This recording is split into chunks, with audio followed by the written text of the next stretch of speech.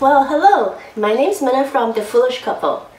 Last week, I talked about New Year's resolution and more specifically, how we suck at meeting our goals. And that's the reason behind us failing is because we're our own worst enemy. And that's why the one thing that most of us are missing is a coach. We all have different goals, so we all need different coaches. There are coaches out there that are specific to a career, to a sport, to a skill, to your health, and then there are coaches that are more general in nature, such as a life coach.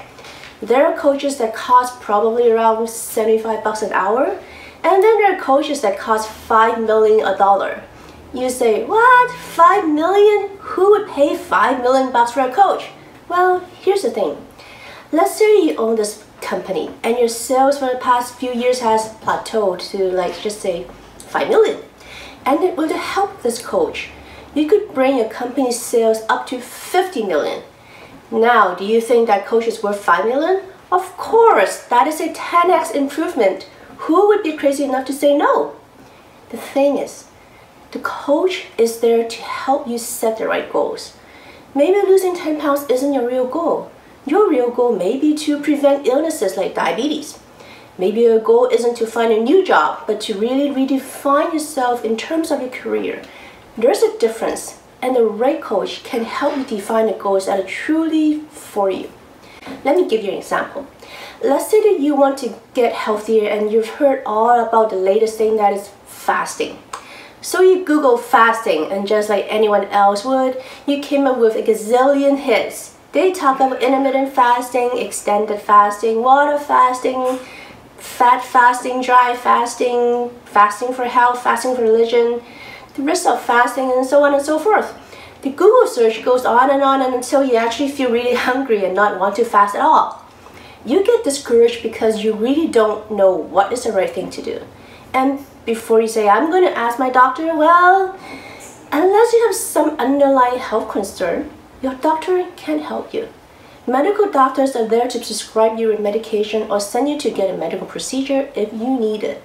They are not there to guide you through your quest to better health. So what should you do?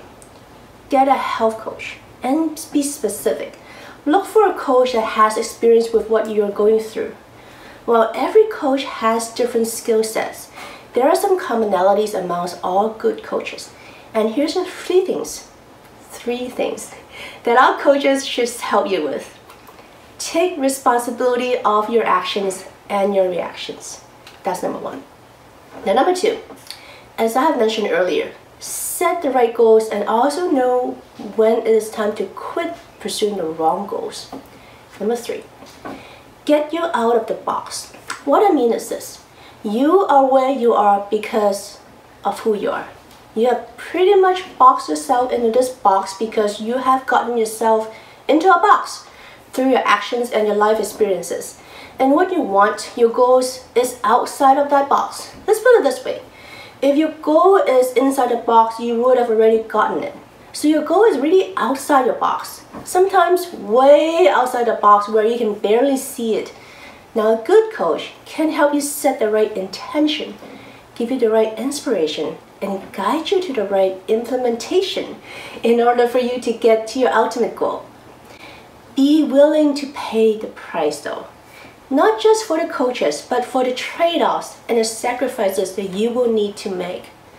So how do you find a right coach? Well, I'll leave that for next week.